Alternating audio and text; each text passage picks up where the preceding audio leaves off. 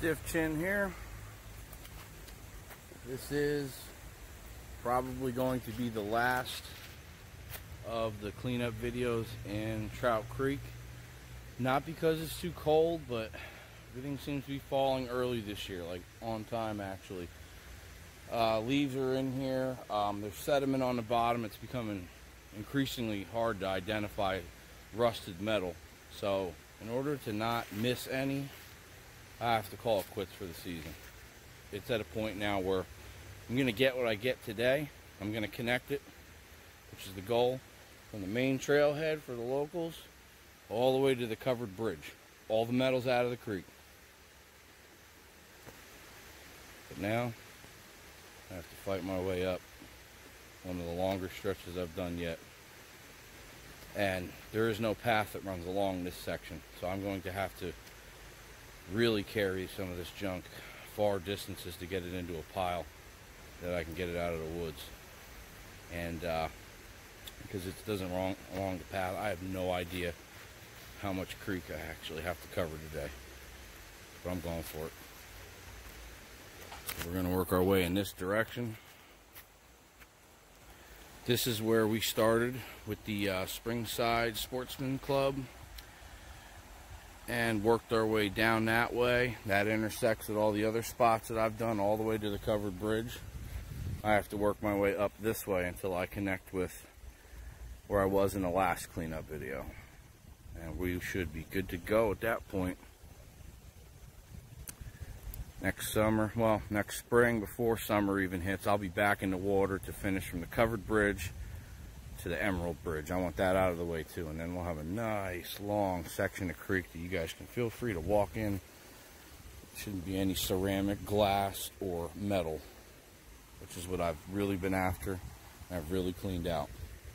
Anytime you guys feel free to go hiking, I would recommend coming down to any of these spots next to the creek, and there's plenty of regular garbage to be cleaned up yet. There always is, there always will be. You can't defeat that one. But this metal, this can be defeated. I'm going for it.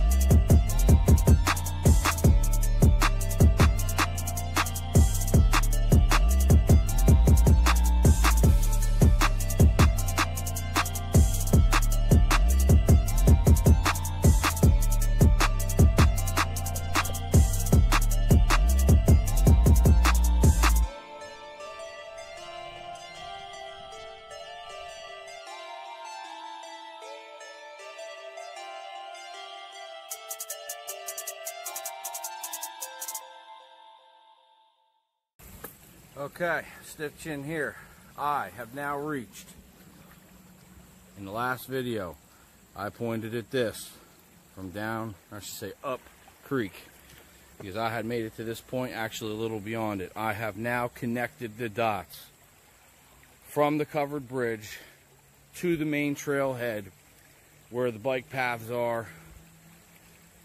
There are no more pieces of metal debris in this creek, in our creek at all, from the covered bridge to the main trailhead. There are just a few piles staged throughout the woods. Next step, get them out of here. I want it gone. I don't want money for the scrap. I just want it gone. I want it out of here. Starting next spring, I'm going to work my way from the covered bridge up to the Emerald Bridge.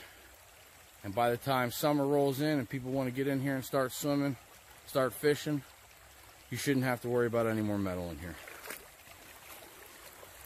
That's it. This is victory right here, man. I jump around, but this is so slippery. All the soot on the bottom. There's leaves everywhere. Almost didn't get this one done in time. I wanted to get it all the way to Emerald, but kind of added that on later in the season. I was like, you know, I want to go a little farther. But I'll have that done by next summer.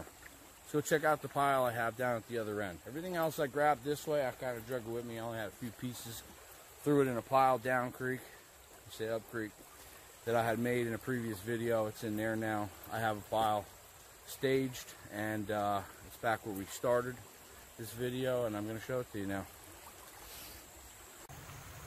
Okay, that was a very long hike on the path to get back where I started, so I went pretty far today.